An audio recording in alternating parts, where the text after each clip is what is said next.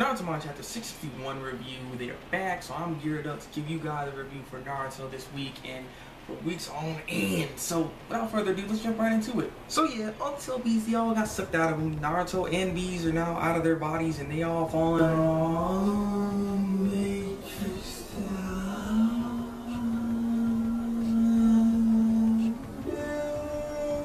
Very interesting information that we get in this chapter. Apparently when it comes to White Zetsu, he's apparently the more talkative one, or the White Zetsus are more talkative ones, while Black Zetsus are more invective, though I don't really see that characteristic trait in the Black Zetsu. Like, I don't see how that works with the... I mean, we're just gonna go with it. We're just gonna go with it. That explains why I think White Zetsu always is talking very casually to Madara, because he's just this kind of guy. Also, what White Zetsu says in here, it was kind of like, I don't know, I find it stupid, but he's like, wow, man, you know, it took more than a second for you to get those freaking tail beasts all in the ghetto Mazo, but hey, you at least did it faster than Obito, and I'm sitting here thinking, of course, what? Another thing too, Madara freaking mentions after he takes out all the tail beasts and puts in the ghetto Mazo, he's like, oh, well, that's all I can do for now, and I'm sitting here like, you make it seem like you didn't do much, man. You freaking took out the tail. You got the ghetto muscle. Like, what? Like, god dang, man. Like, what do you expect to do? What? I don't understand. But after that, that's when Tobirama kind of comes in. He's all like, oh, fine, right in, trying to get him and everything. But you know, like, man, that feels hard. And oh yeah, man, we go to Gara. We go to Gara. Because the funny thing is, Gara, like, he catches Naruto in the, you know, later, like the early parts of the chapter, and then we go back to Gara, and he's like, I won't let you die, Naruto. You know, you ain't dying right now. I'm just sitting there thinking like, oh man, yeah, you're not gonna let Naruto die, yeah. What about B? Like, is he not important? Is he not someone to save? Like, hopefully you're going over there to go get him, because I mean, it's kind of messed up, man. I'm just saying, like, I won't let Naruto die. Not gonna say I won't let Naruto and B die. I mean, he's there too. He's somebody, yeah. And so then we go back to Madara, and this was very interesting. What he says here. He says that he doesn't know if the eye will stick with him. Isn't, like, why would he say that? Like, isn't that your eye? Why wouldn't it not want to, like, work with you? Like, it's your eye. So, I mean, maybe it's still not working at 100%, seeing as he still couldn't do the things he wanted to do. That's why he's like, oh, that's all I can do for now. So apparently the eye is still not, like, connecting to him properly. Well, I mean, I guess that's how it is when you just throw it in there. I mean, you can't just, like, yeah, power. No, I mean, I guess you have to wait, or maybe you can reject him. I don't know. It's very interesting that got brought up, though. So that's very interesting. Maybe the eye can actually reject him. And so then we go over to Hashirama and Sasuke is about to go attack and go onto the field and everything, go do his thing. But before that, Hashirama's like, wait a minute. I got something to give you. I got a technique I need to give you. Because he has Senjutsu, or he has my Senjutsu, this technique I'm going to give you kind of counters that, and you can bind them because of the Senjutsu.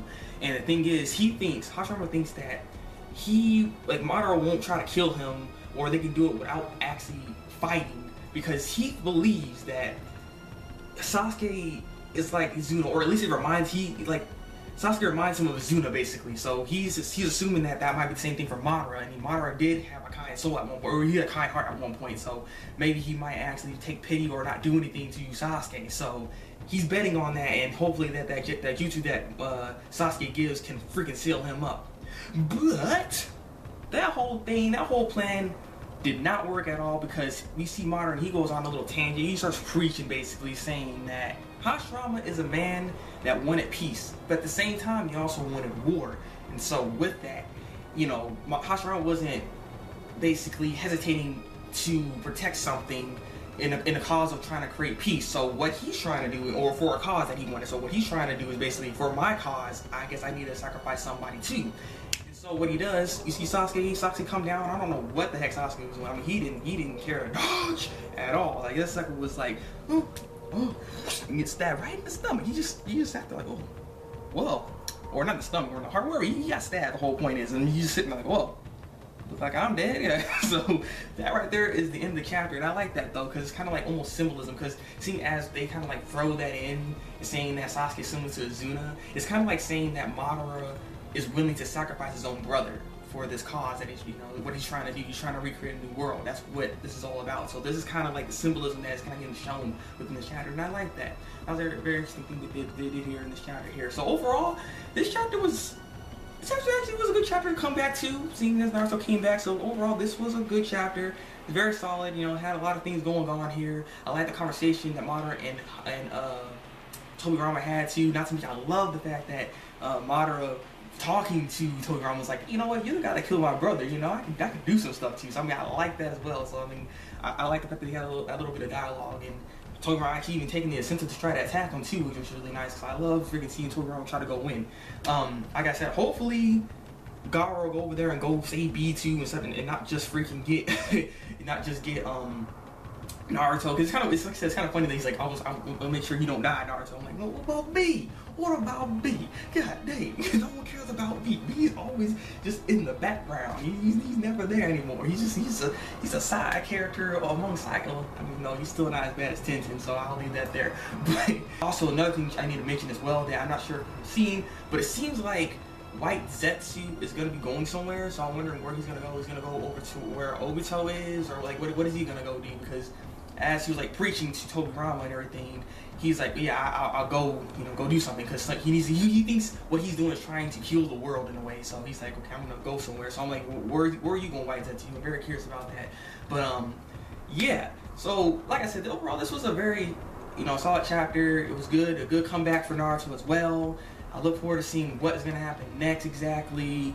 And like I said this before, Naruto ain't gonna die. B, on the other hand, the black guy always gotta die. But no, I don't know if he's gonna survive this, honestly. Naruto, he's not gonna die here, so I was wondering what they're gonna do to try to keep them alive exactly. Now I know Naruto can survive much longer than probably be, because, you know, he's Uzumaki and, you know, that blood trade and blah blah blah blah. So it's possible he'll stay alive longer. But I wonder what the heck they're gonna try to do to try to keep them alive. So we'll have to see. Like I said before, Sakura could possibly come in there and be like, oh, remember what Granny Shiro said? Maybe she knows the technique that she can like sacrifice herself, and then boom, sacrifice, and then get Naruto back up, and then she dead, and, you know, win-win situation. I'm just kidding. No. See, I'm being evil now. I'm being evil. Okay, I'm done. So yeah, leave a comment below and tell me what you think of this week's Naruto Manga Chapter. Like this review, subscribe to my channel for more Naruto reviews for you. See us in the Thabreakmaster. Until then, people, very good.